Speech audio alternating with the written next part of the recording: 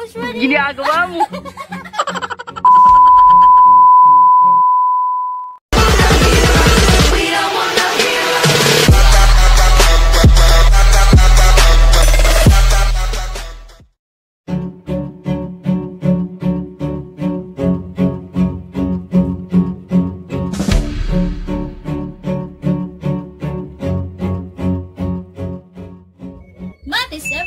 Math is everywhere. One thing, there are teachers in elementary, high school, and up until now in college. Yes, but sometimes we are eaten by our fear and difficulties in mathematics first. That is why we didn't notice that we had already even encountered math in our daily routines in life. Yes, so guys, we are here, Ferl and Heidi, to prove it. Because for today's video, in partial fulfillment of our project in mathematics in the modern world, we're going to explore and recognize math in our surroundings. Come and join us!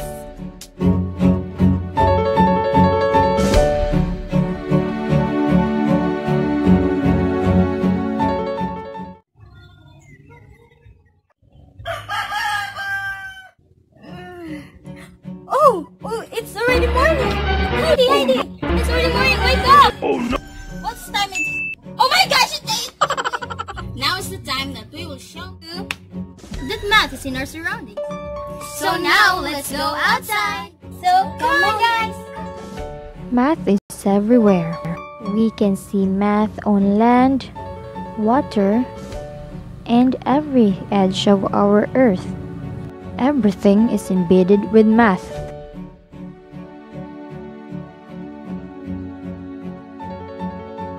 Oh, there's a tree. I think these are mathematics in here. Ginagawa mo. Let me think first. Ah, yes. Ginagawa mo. The first leaf has 1 leaf, the second has 2, and the third has 3. The pattern of the leaves is an example of a Fibonacci sequence, where we can derive a formula of n plus 1. So come on, let's go find some more mathematics.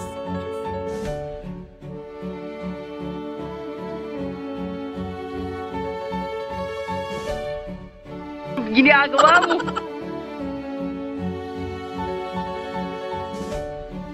I think there's a mathematics in these coconut leaves. Yes, it has. From what we can see, it has small leaves to larger leaves. Yes. Math exists, right?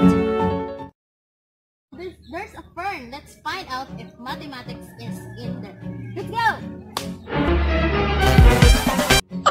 Just like the other plants that we already see and discuss its mathematics in there, it has also mathematics here. Yes. From the leaves, from the waves of their leaves,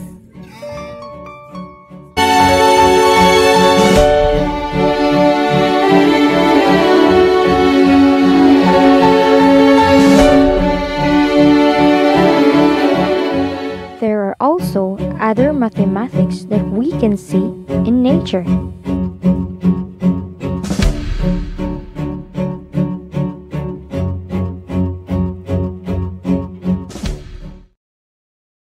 As in flower.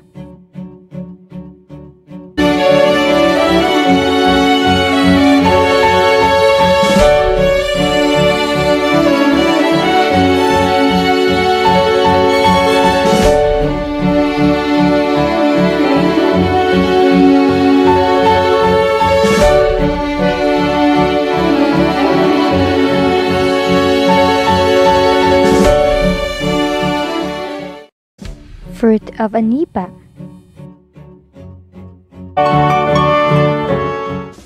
Holes of a beehive.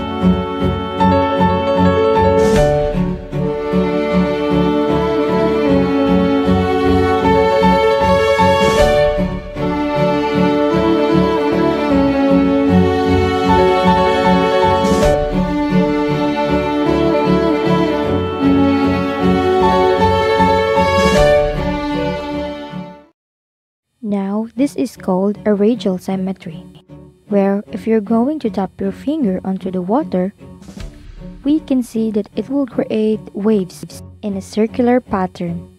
It creates small waves to bigger waves. Even in water, math is there, right? Now, we are going to try the colored water layering experiment. The materials are water, 4 transparent glasses, syringe, food color, spoon, white sugar, and dissolved chlorine. Now, let's do this. First, you will going to add sugar onto the cup with a pattern of how many amount of sugar will you going to put in the cup. So the pattern will be 2, 4, 6, and 8 spoons of sugars.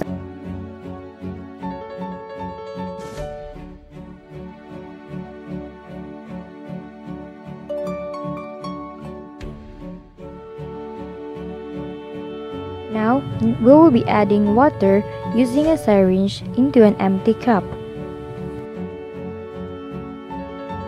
And when the desired amount of water is achieved, you will now going to pour the water with the same amount in each 4 cups.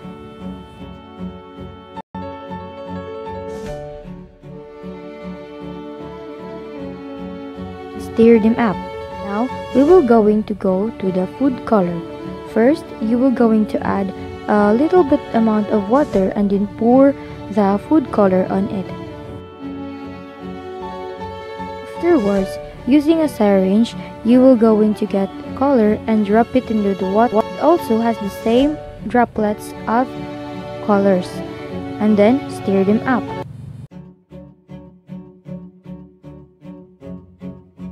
Same goes as the other color.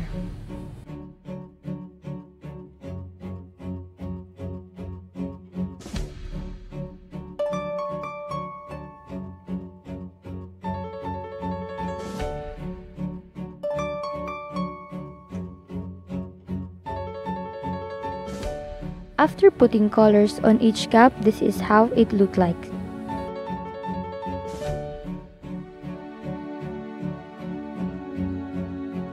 We will going to pour first the 4th cup with 8 cups of sugar first, that it will not mix the other color.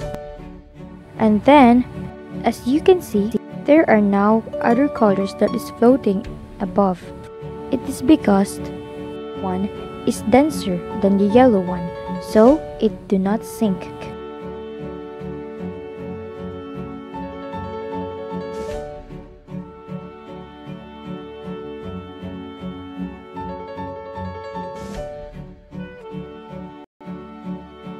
Then for our last step, we will going now to put the dissolved chlorine on it. Amazing, right? And now, this is how it looks like after we put all the 4 cups on it.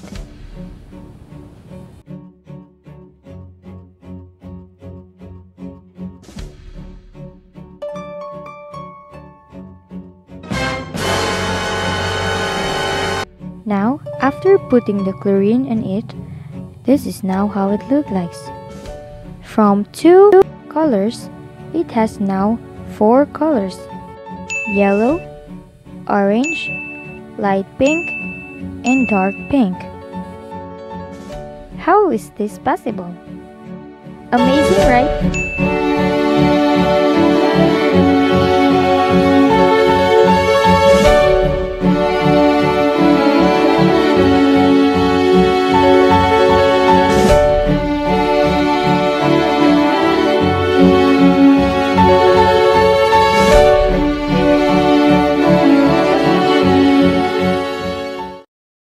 Math is amazing, right? We should try to learn how to love, store, and appreciate math. Then surely we can easily determine and recognize math.